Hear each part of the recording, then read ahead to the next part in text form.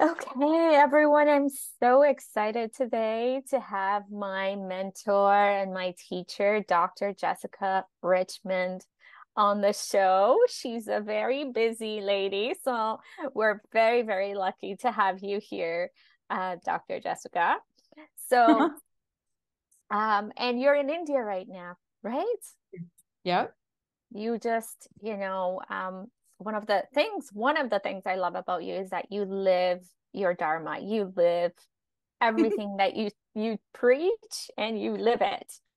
Um, and yeah, why don't you tell our listeners a little bit about you and where you are at the moment?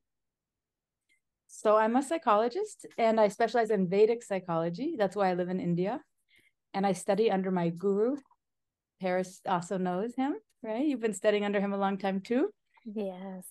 His name is Babaji Satyanarayana Dasa, but we just call him Babaji. And he teaches about this very sublime form of love called Bhakti Yoga. Mm. And so my role is to help people clear out any old stuff from in their mind, like that blocks them from being able to absorb his teachings and get to this very high form of love. I'm like the car wash of the mind, basically.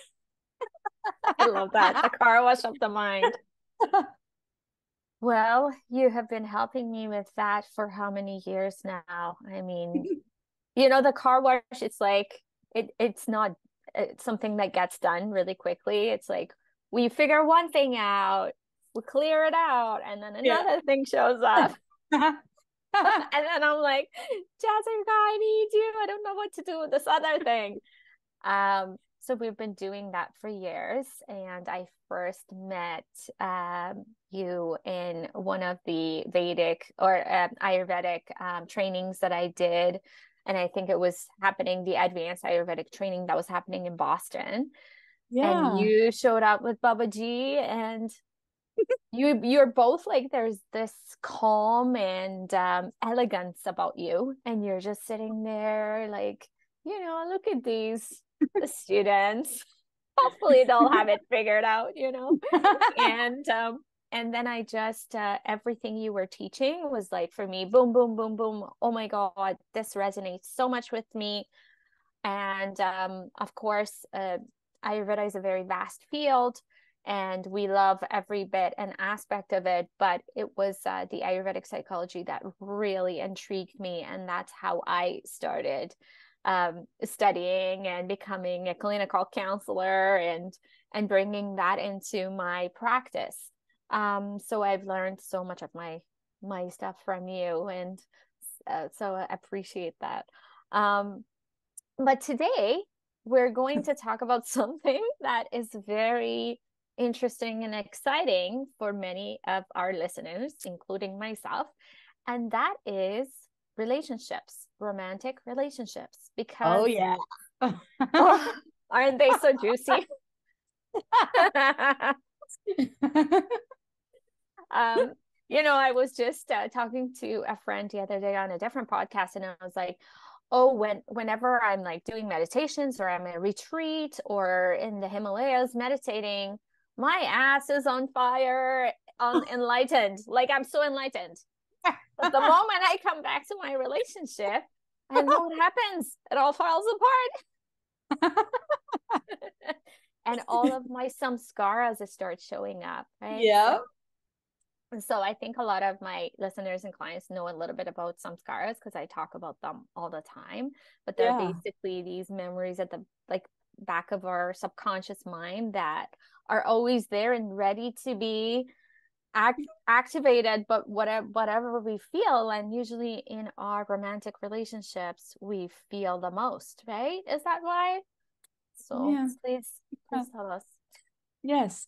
Before I answer, I just want to say that you are our Vedic psychology poster child.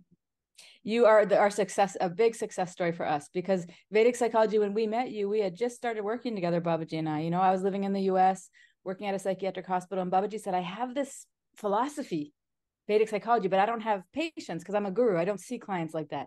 Can you try it with your clients? So that was, back in, I think, 2015.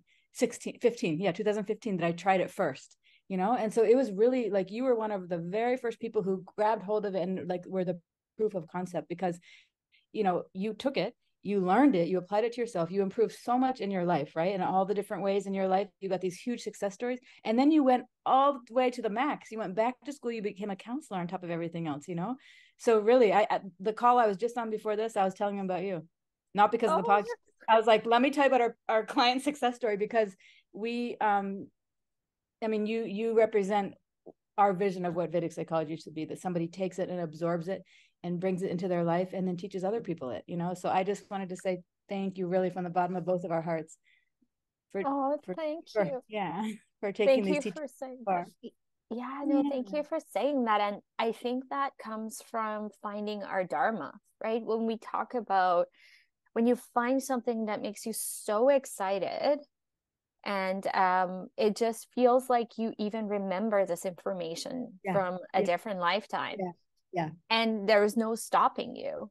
Yes. And people are like, how do you do all this and then go back to school and you have little Yeah. children? And It's amazing. because it gives me so much joy. I know that everything has come together, the Yeah. yoga, the Yes. everything, to bring me Yes. to this moment where I can help people with this stuff. And you guys really created a system that can, teach people like me how to apply it in therapy and into their own yoga practices and their Yes. families. And so that system is so, so valuable, because Yeah. otherwise this stuff gets lost. It's such beautiful information Yeah.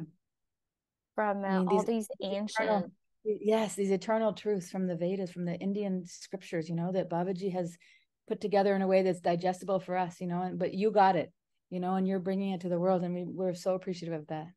Oh, thank you for affirming that for me. Yay. Yes, you're very good at it. Yeah.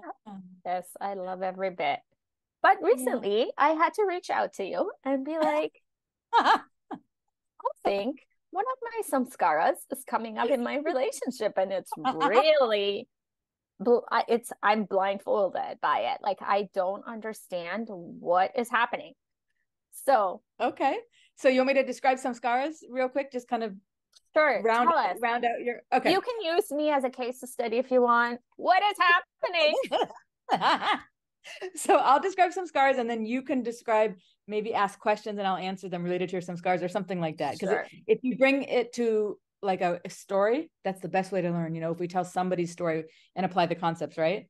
Yes, So you're being very, exactly. very vulnerable to share, but whatever part you want to share, I'm happy to like analyze, you know, according to Vedic psychology. I think that will help people understand it much better, you know. Yes. But in general, what a samskara is it's just a memory, any memory. So we have, you know, in Vedic psychology, we focus on the negative ones, the ones that are like faulty programs that are almost like viruses in your subconscious mind that cause you to behave in ways that hurt you, or that hurt somebody else, you know, that are dysfunctional, or and sometimes, most of the times, you don't even realize it because they're invisible in your subconscious or unconscious mind. You know, they're not visible to you. What you think is, that person is such a freaking jerk, why can't they get it, you know? But just the bigger picture about some scars is, like, right now, in the time we've talked, we've made hundreds of them. Some scars are being, new ones are being made all the time. Mm, And most of them have awesome. zero charge. And in other words, every some scar that's ever been made, every memory that's ever been made, most of them have no emotional charge, like brushing your teeth, just you just had a sip of a drink, like nothing. But there's a certain sub segment that are so heavily emotionally charged, and those are the ones that are our faulty programming, our viruses. And there's some that are so positively charged, positive emotions, that those are our good qualities. You know, Mm, like, you're a really good mom, you're a really good teacher, so you're a really good yoga teacher, Ayurveda teacher, psychology teacher, so you have very good samskaras for teaching and for understanding and for being a mother, that type of thing. You see what I mean? And then you might have really negative ones for other parts of your life where you're like, why can't I figure this out? Why do I keep doing the same damn thing? Any kind of phobia we have, any kind of addiction, anytime you're feeling something other than peaceful, that's a negative samskara. And any negative feeling other, you know, because peaceful is like good samskaras, you know, like I'm peaceful, I'm relaxed in the world. But then why is it after you're meditation retreat that you come back and you're like, I want to punch the wall. I'm so angry at you. That's a samskara getting triggered, but we don't realize it. That's a memory file that's in our subconscious mind of something that happened most often in the first 7 years of our life, because up until that point, that's when the personality gets formed. That's literally driving us right now. It's been activated, it's invisible, and it's making us act in a certain way. And the way it gets activated is when something similar is happening in our current life. So it mimics what happened in the childhood. So just say you have we're getting into romantic relationships. So just say you have a husband or a boyfriend, girlfriend, some partner who's like aloof emotionally.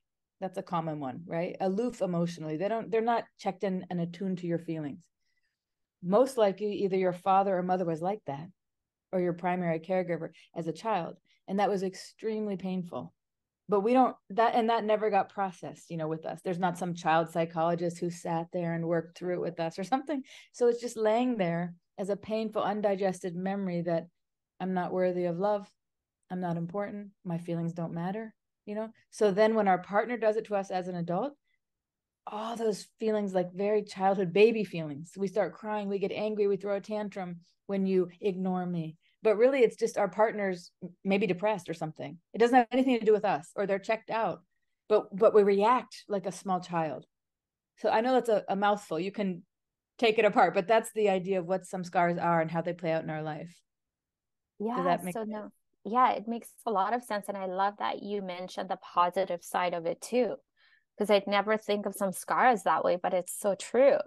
So Yeah. like if you're really motherly, or you just have all this love and you're Yeah. just constantly giving your children Yeah. love, that is Yeah. also a samskara. It's just Yeah. inside of you Yeah. somewhere. You're not trying to Yeah. create something that is not a part of you. Yeah. And I love that. Yeah. There's balance. There's always light. There's always Yeah. hope. Yes. Yes. And that's when, as a therapist, right, sometimes you have to reframe things for your client and help them see all their good samskaras too. That's one of the techniques we do, right? When someone's feeling really down, we say, well, wait a minute. I mean, you are having a problem with your partner right now, but you've got all these other good qualities going on, or these other good things, these other, you don't have to feel that you're like a loser or unlovable just because your husband can't see you, how good you are. Right. So then you Yes. help remind them of all their good samskaras, all the other people who do see the good in them, like their friends, their girlfriends. Hmm. Just those are Yeah, samskaras. absolutely. Yeah, Yeah. Yeah. And that's how we create balance. yeah, And I also love how you explain that, if we are having any issues with our partners, and it drives us insane to that point where we're like, why can't you say you love me, or show your emotions more, yes, or and it's often like 99% of time has nothing to do with us, and we have chosen this person because this is a familiar pattern. Is that yeah. right? That's what we're attracted to. Yeah, we actually don't want somebody who'd be quote unquote good for us. We're attracted to what we're familiar with. So if it's the emotionally unavailable father, then we're going to pick the emotionally unavailable partner, and then we get mad at the partner. And it's not that the partner is not emotionally unavailable. They are emotionally unavailable. But the problem is that it's bothering us. That's when we say the problem's inside you, it's that samskar, that's the unhealed, like basically trauma. But we're projecting on them like, why don't you love me? Instead of being like, oh, that's just their nature. They're emotionally unavailable.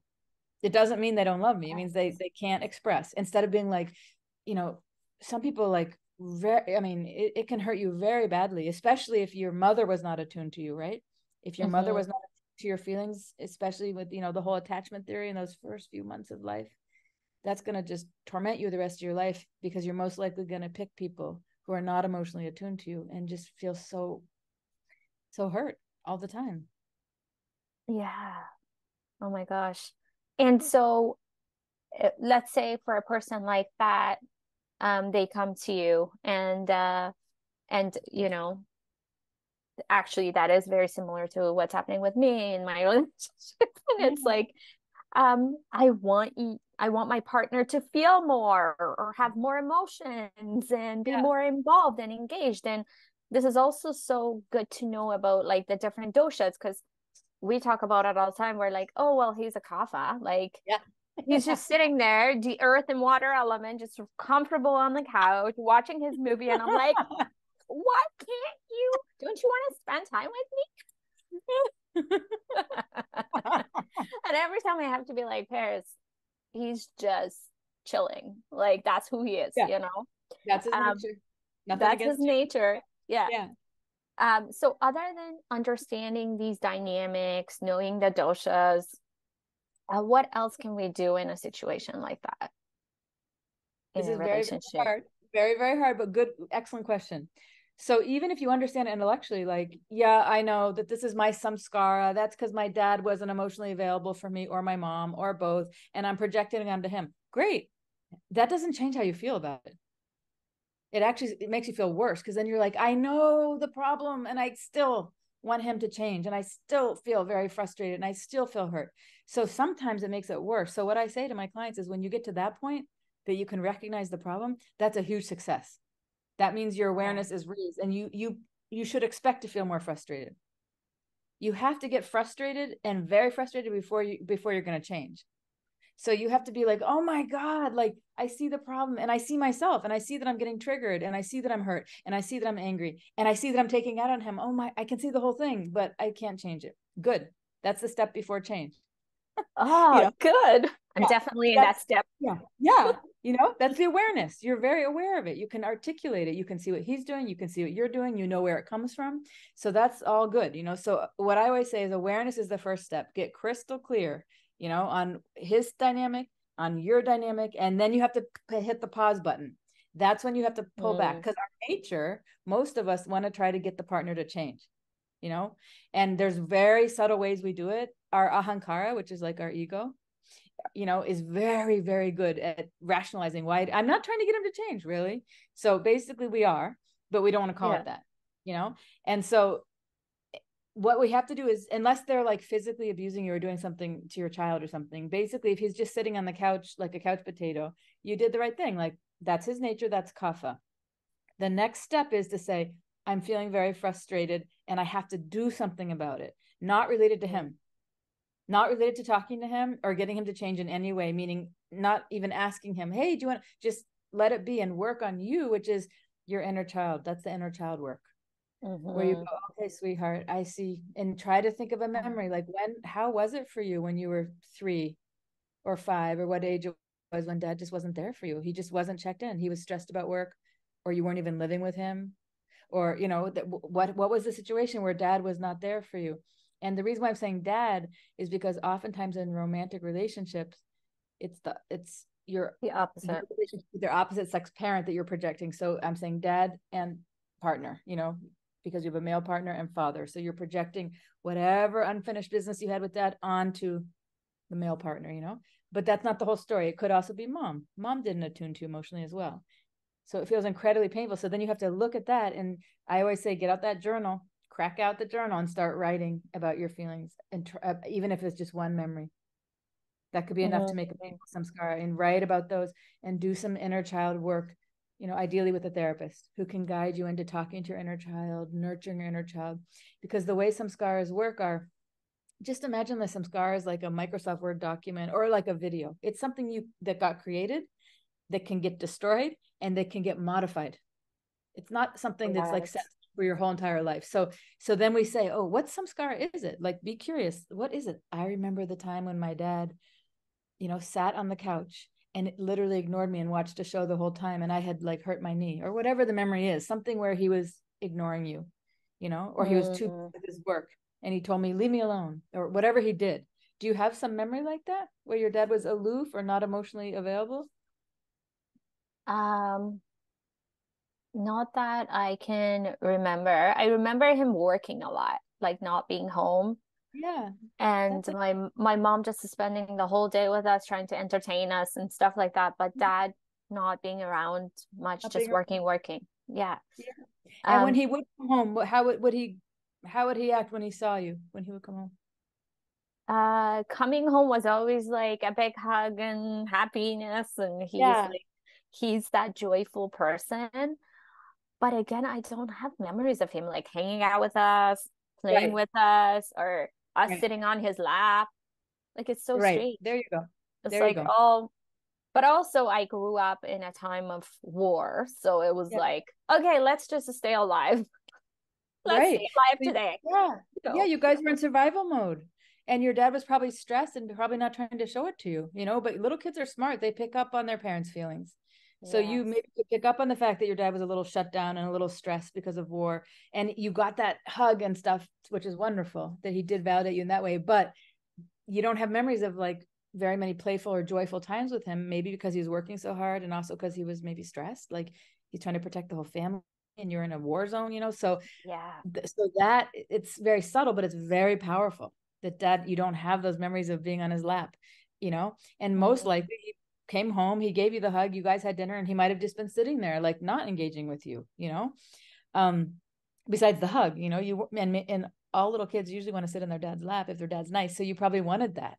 So you may not remember that, you know, but you wanted to connect with Yeah. him in that way. So it's not that you have to remember everything, but we're getting the theme. And the way you can Yeah. tell what the memory was how you feel about the current partner, because it's not coming from nowhere. So it's if it triggers you that he's sitting on the couch and just not engaging with you, that means that your dad Mhm. did something similar. We don't know what it is exactly, but he did something similar. So the way you work with it is you have to go against all of your desire and urge to want to grab your partner and be like, why don't you just want to hang out with me? Or to make some plan to go do something, or to say, don't you love me? Or why don't you care? You got to drop all that and go in and do that journaling, nurture your inner child, and tell your inner child when you nurture. What I mean by that is, first of all, acknowledge the feelings. Like you're feeling so Mhm. lonely, you're feeling so unloved, you're feeling abandoned, rejected, unimportant, whatever those feelings are. And then you have to tell your inner child, I'm here for you now. This is You not know? that. I Yeah. think you have told me Yeah. that, like, and that Yeah. sticks with me. And it's Yeah. like, this moment is not that. Yeah. Yeah. I This got moment, you. I got you. Yeah. I'm here for you. You didn't have somebody back then. That's the difference. But you're still remembering it. But actually, what's happening now with your partner, that's not that. He's just that's his personality. It's not that he doesn't love you, you know. But I'm here for you. I'm your mother. I'm your loving, nurturing mother, the one you never had in terms of what you Mhm. need, you know. And Yeah. I'm gonna tell you what you need to hear. You are lovable. You are worthy. You're not alone because I'm right here and I see your heart all the time and I'm taking care of you. And actually, there's no person in the world who can give you what you need because nobody knows you like me. Mm. Oh my And then gosh, you I say, love what do you, that. isn't that sweet? So you don't Yeah. have to rely on anybody else, not your partner, not your mom, not your dad. You know, so then you say, what do you need now? What would you like to do? I want to hug him. Well, I know you want that, but he's not checked in right now. So what can I give you? What can you and I do together? You know, maybe we don't even Mhm. need to be in the house sitting around waiting for a crumble of his love. Maybe we should call a girlfriend who's also waiting for her partner to wake up and smell the coffee. So maybe the two of us could go out and get a coffee together, you know? Like Yeah. women have a way of connecting that's very special that a man and a woman can't connect. A really good Mhm. girlfriend, right? So you call a friend, text a friend, call a friend, go meet up with a friend, do a Zoom call with a friend, something where you connect with your heart to someone who has that ability and interest and is available. Yes, You know? absolutely. I want to repeat that because it's such an important point. And I want us to all remember. So when we get triggered by something like that, we need to pause, remove ourselves with that from that situation, and just go internal, check in with ourselves, grab our journal, and start just writing about our emotions. And one of the Yeah. greatest things that you introduced to me is the wheel of emotions that I love, and I actually have it on a pillow now on our couch. Oh.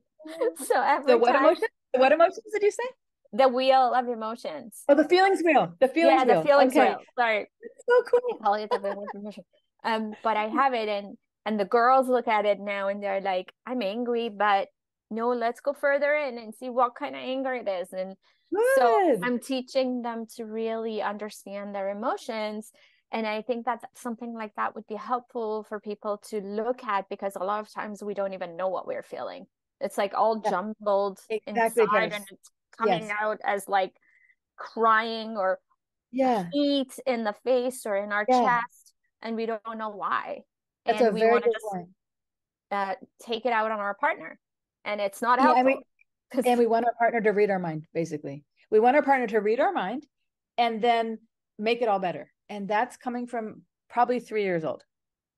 Wow. Like, it's not an adult. We're all in our adulthood now. So no adult actually needs that, unless you have, like, you're living in a place where you actually have a severe, problem, and you're not functional without a caregiver. But we don't need that. You don't need that, but when we get in that place, when we're triggered emotionally, we literally want our partner to stop and drop everything and be like, oh my God, you must be feeling sad and rejected right now because I'm watching the TV. And you Yes. probably feel abandoned and lonely too. I'm so sorry. It's my bad. Let me just drop everything and give you a hug and tell you that you're the most special, most beautiful person in the world. And I want to spend all my time with you. What should I do? Do you want me to cancel everything else and forget the night out with the guys and forget this and this?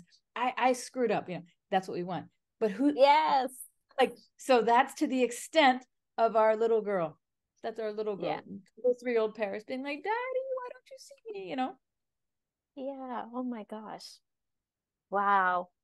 That's incredible. And yes, ladies, mostly ladies watch this, so I'm just gonna say ladies. Yeah. Yes. Yes.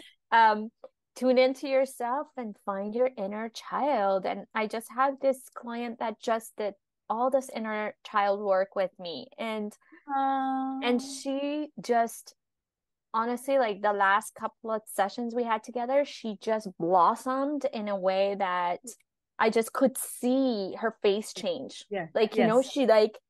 she was glowing in a Yeah. different way. But her and I went through so many sessions where we cuddled and we really nurtured that inner child that was Yes. so hurt and left Yes. out and not Yes. taken care of. Yes.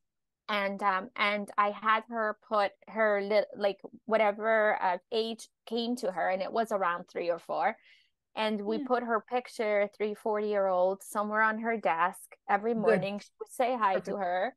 She Yes. would offer her whatever they were doing in the house or include her in Yeah. everything that was being done.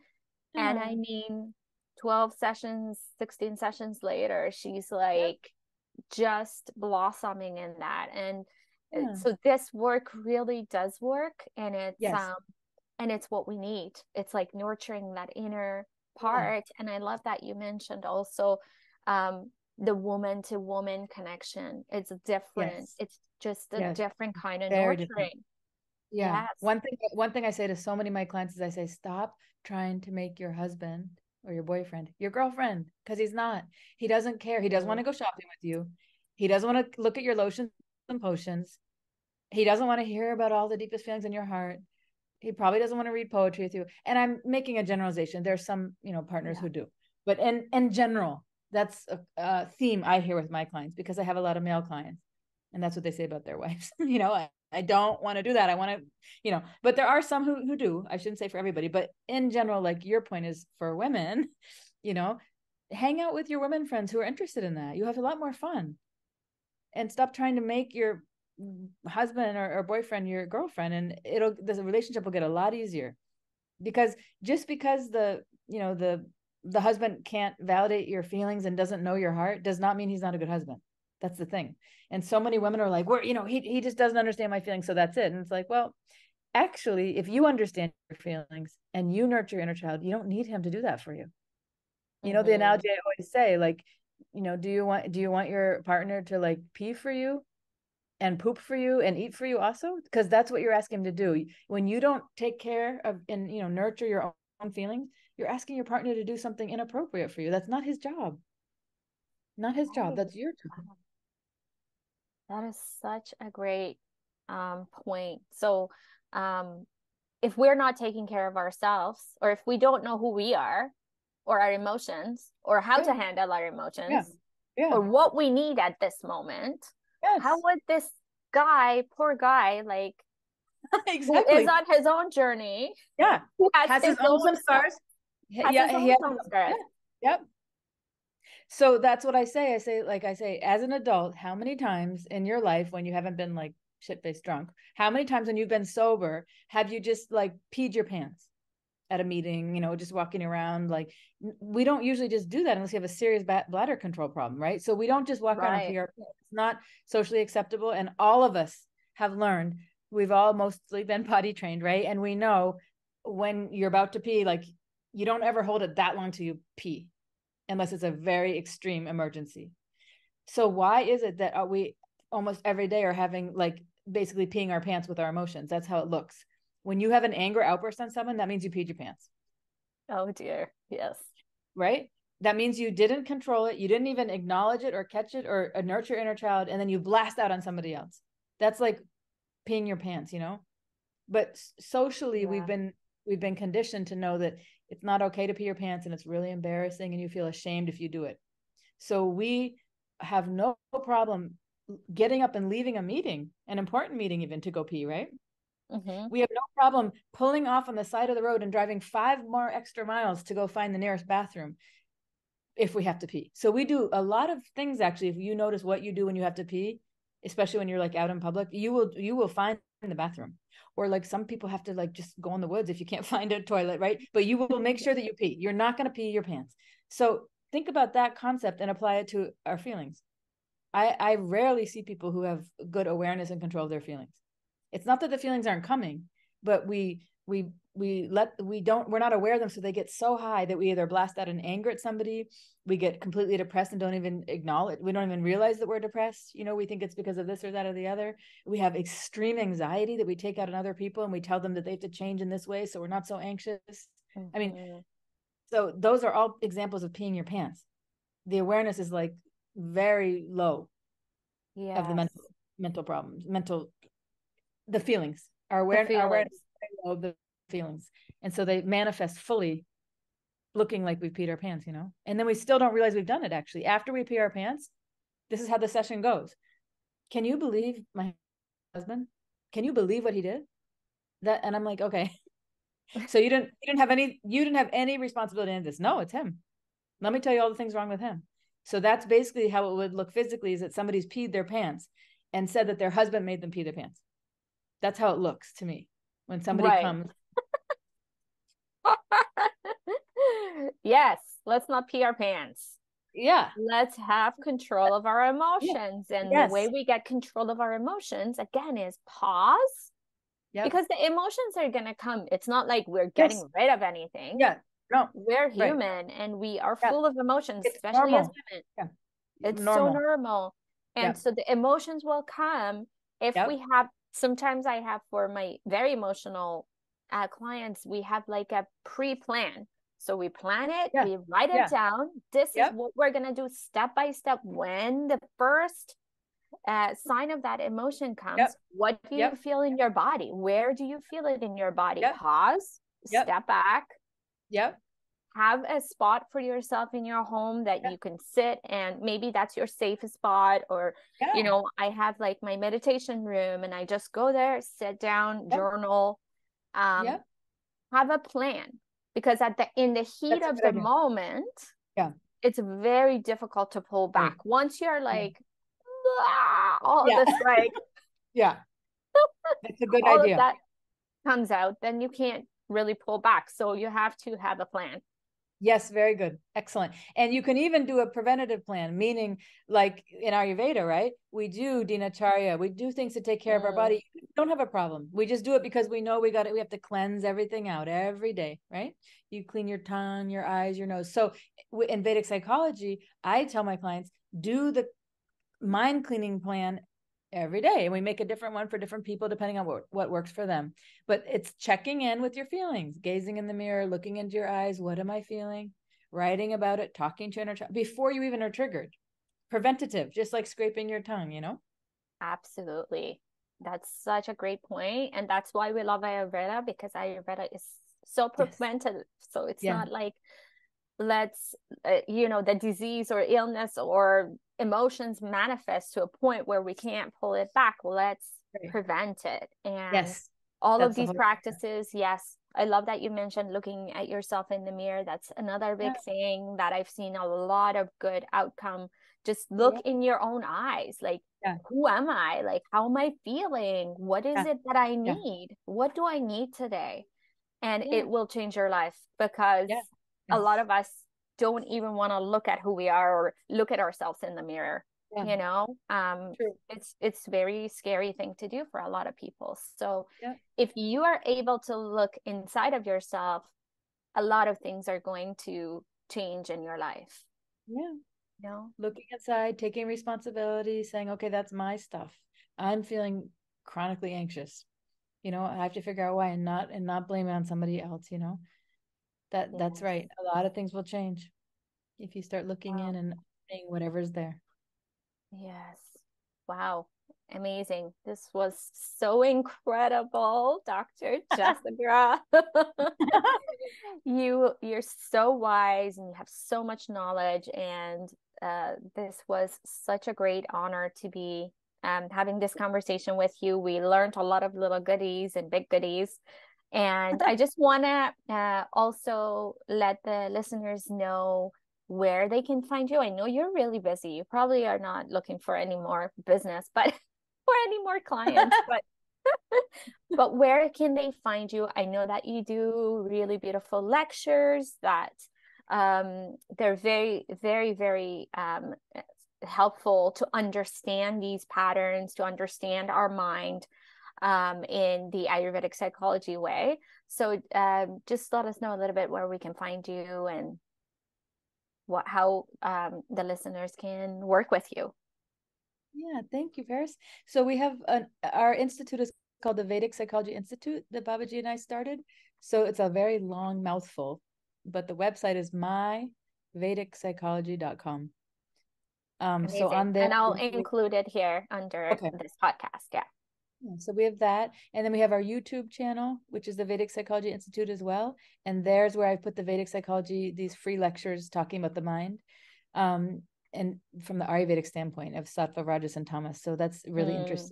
And tying that into mother's attachment and different things. So you might find that interesting. And then we have Instagram where I put little posts, related to not only Vedic psychology, but life in India. Sometimes I just you've seen, right? Random things about a Yes. cow down the street or some monkeys doing something crazy. I love the cows and the monkeys. Yes. In your posts. Yeah. Yeah. We have that. And depending on the type of client, I am open to seeing clients. I still have openings, especially Okay. if they're coming through you. If they're listening to your podcast, that's a what do you call it? Pre-qualified client. It's not just a random person off the street. If they're listening to you, they're already into what we do. So I do Amazing. that here. Yeah. So on the website, there's a form, contact us or something, and they can contact me if they want to do. Amazing. We Yep. also have e-courses. So some people may not want to do a session or listen to my YouTube channel, but we've made, I think, 13 e-courses all on all different topics related to Vedic psychology that are asynchronous. So you just can purchase the course and take it yourself, and you can learn about all different types of things related to Vedic psychology. And Babaji and I teach them together. So you'll hear Oh, from beautiful. a guru too, what a guru has to say, about all these different topics. Beautiful. Yeah, he's one of those people where I say, in his presence, when you're in his presence, you heal even. Totally. And He I'm taught like, for Palu, right? He was like a faculty, a core faculty for the Kripalu School of Ayurveda, and he taught yes, psychology for many that's years. It how was like, I got to know him. Yes. And then yeah, I'm so lucky because Baba G stayed in my house. yes, Not once, yeah, twice, three times, I think. yeah, yeah. And it was so amazing. He cooked for us. That was The amazing. most Those were the amazing days. food. Wow. Those were the Yes. days. He doesn't So travel anymore. he doesn't travel anymore, but hopefully at some point we can talk to him and Yeah. definitely listen to his Yes. lectures. Yeah. So Yeah. yeah, everyone, you can find all of that stuff, good stuff on the website that I'll put down here. And yeah, thank you so much. Thank This you, was Paris. wonderful. It was fun. It was really fun. I love it when we both go at it. Yeah. Yeah.